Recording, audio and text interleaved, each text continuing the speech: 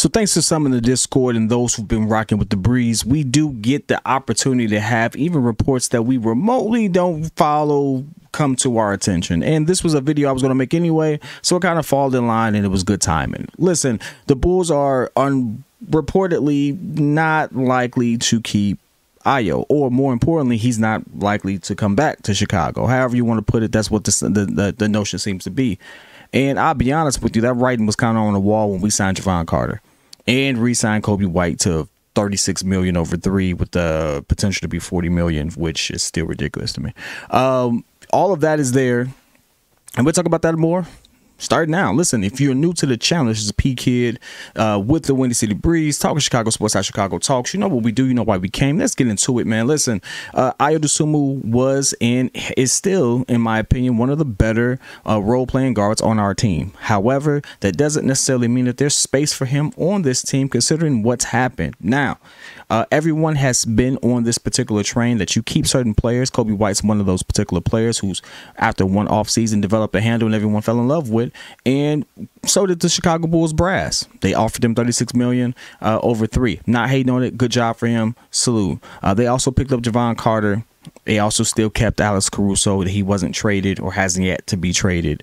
And even though they extended a qualifying offer, it doesn't seem like Ayo has expressed interest in coming back to it, considering how guard heavy that particular lineup is. And we are very guard heavy. The names I mentioned did not even include Zach LaVine, who was also our shooting guard. So when you put that all into perspective, there was a good chance that he was probably not going to be in a Bulls jersey. And that chance got more and more likely the longer it took for us to actually hear any particular news. And I was actually on this very channel saying, hey, where the heck is Ayo? And yeah, now we know.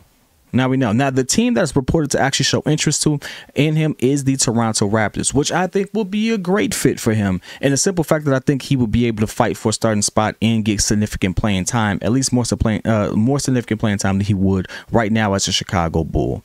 I want people to understand I am never pro organization. I am never 100% pro player. But if I see someone with particular talent that's in a bad situation, I want them to have the opportunity to either prove themselves right or me wrong, however you want to sit there and say it. I want them to have the opportunity to live their dream. And so at this particular point, I have full faith that Ayo is a better guard is a better player than where he was drafted. I do believe that he is one of the better options of guards to have kept on this particular team. And if that's not going to work out, I wish him the best, and I want him to go to a team that actually is going to give him the opportunity if Toronto's that team. Now, what does this mean for the Chicago Bulls ultimately if he's not going to be in the Bulls jersey? Well, it means that ultimately that we're probably going to see Jevon Carter start at the point guard position. I don't see Coby White starting as a point guard. I see Coby White still backing up Zach, which is not a bad role for him. The money he's making is not as if it's astronomical for a player of that particular caliber. And we have better people coming off the bench in the sense of playing a backup role for their particular position. If you look at Tyrese Maxey is a starter on any given team. Tyrese Maxey would start on the Chicago Bulls if he was available.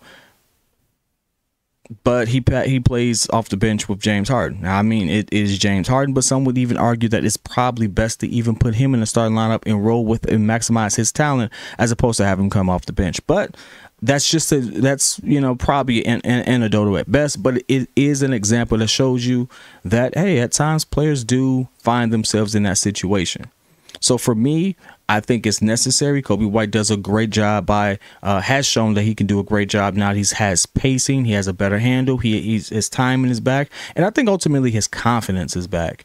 I look at some of Coby White's college tape, and he does look like a different player in college than he did in the NBA. Now, I know it is a different game, but players don't just forget completely how to do, certain things. And there are some things he was doing in college I hadn't really seen him do in the NBA. So it looks like he's gotten back to that, just to create a free-flowing way of playing. And so, again, I don't see him being a starting point guard. That doesn't mean that he's not good, but I do see him backing up Zach.